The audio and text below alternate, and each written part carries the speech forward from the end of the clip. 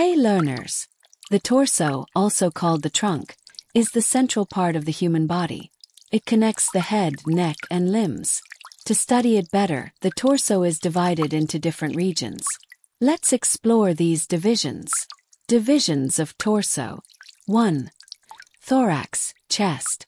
The upper part of the torso contains the heart, lungs, and major blood vessels, protected by the rib cage.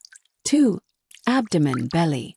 The middle lower part of the torso contains digestive organs like the stomach, liver, intestines, kidneys, and more. 3. Pelvis, hip region. The lower part of the torso contains reproductive organs and bladder, supports the weight of the upper body and connects to the legs. 4. Back. The posterior back part of the torso includes the spine and muscles supporting posture. Optional. Further subdivisions. The abdomen is often divided into 9 regions for medical and anatomical purposes. Right hypochondriac, epigastric, left hypochondriac, right lumbar, umbilical, left lumbar, right iliac inguinal, hypogastric, left iliac inguinal,